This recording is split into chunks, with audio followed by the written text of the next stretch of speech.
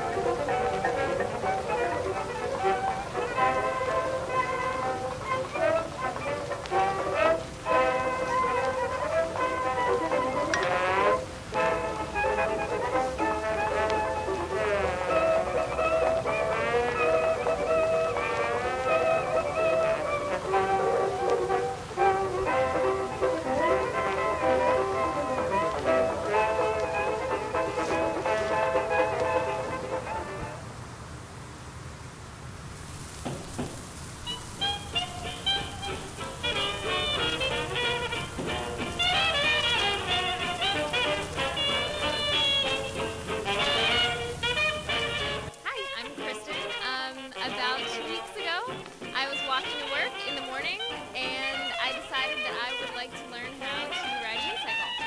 And in about 45 seconds on the web, I found the New York City Cycling Club, Unicycling Club, and the meeting was this Saturday. So I came out and got about 30 seconds to a minute of advice, and then they had me on a unicycle going.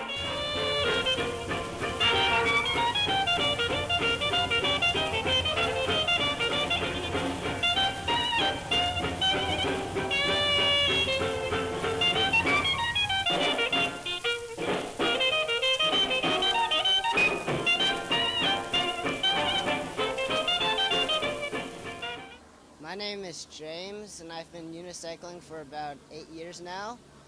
And I got into unicycling because I knew the head of the club, David Stone, and he could ride well, and he got me interested. Then he started a club, so I joined it. So I've been riding since then. And now I could do a bunch of moves, like walking the wheel, where you push the wheel along with your feet, jumping on the wheel, where you basically hop on the wheel like a pogo stick, uni-spins, where you spin the unicycling while you're in the air, and a lot of other tricks.